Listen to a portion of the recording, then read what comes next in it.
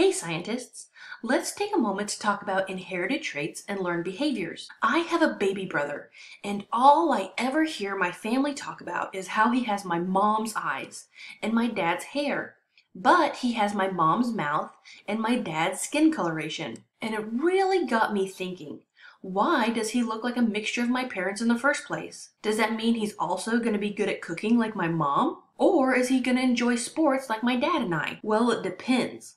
Some of these things are inherited traits, or attributes and characteristics that are passed down from parents to their offspring. Inherited traits would be like eye color, hair color, general body shape, and height. These traits are inherited from your parents. This is why siblings generally have a resemblance or look like each other. Other things are learned behaviors, or things that an animal or human picks up and learns about from their environment as they go along. These would be things like learning how to read, or at one point, even learning how to eat, talk, walk, how to use the bathroom, and how to clean your room.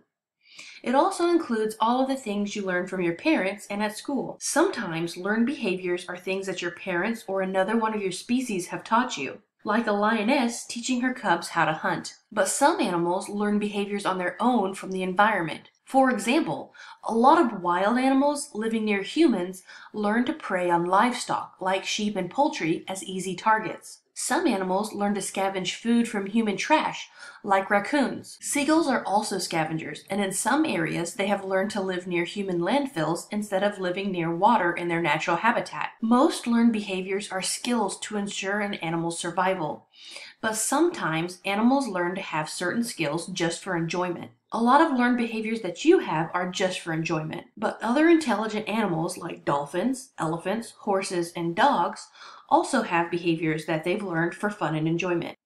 Dolphins learn to play lots of games with seaweed, bubbles, rocks, and even some different types of vocalizations. Elephants also love to play, and there are even some who have learned to paint from humans. Let's pause and practice identifying some inherited traits and learned behaviors. Here we have a pug.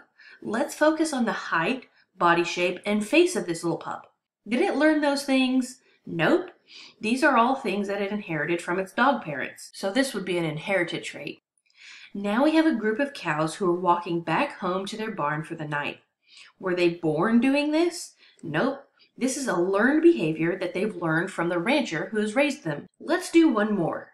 Now we have a muscular boy playing baseball. This one's a little bit more difficult.